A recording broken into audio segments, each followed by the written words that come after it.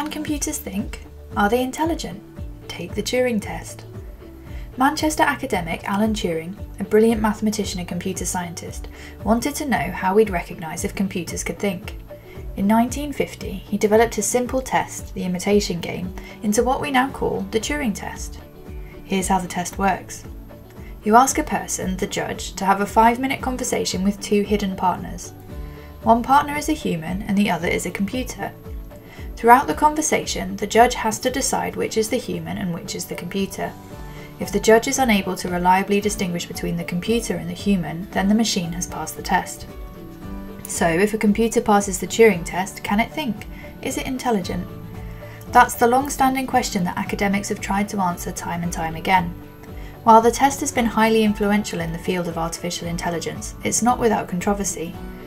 Champions of the test say that because of the test's simplicity and its ability to cover a wide range of subject matters and skill sets, it allows the AI's potential for subtlety and empathy to be measured. If human judges are unable to tell a machine from another human being, then this should be a good indicator that the computer is intelligent.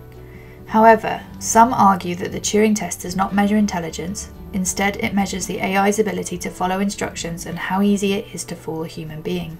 This objection is espoused in the Chinese room argument. Imagine you're in a room with a computer and Google Translate. Someone sends you a message written in Chinese.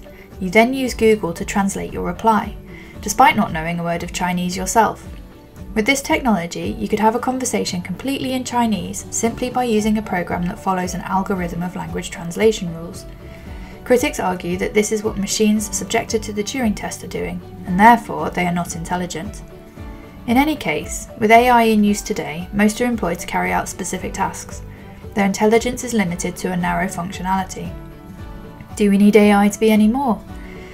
But humans still have a predilection for creating something in their own image, so who knows, maybe one day we will work our way towards sentient robots.